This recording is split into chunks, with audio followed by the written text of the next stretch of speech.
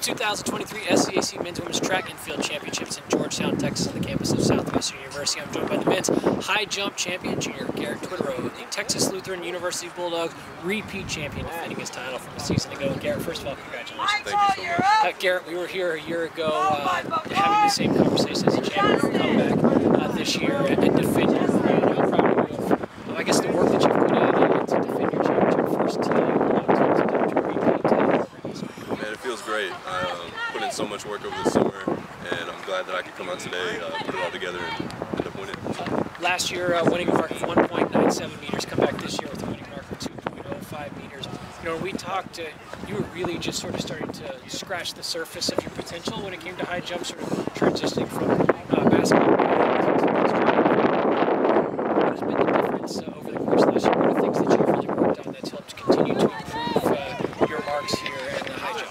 I really started taking the weight room seriously and putting my mental health first, and just coming out with a great mindset every day.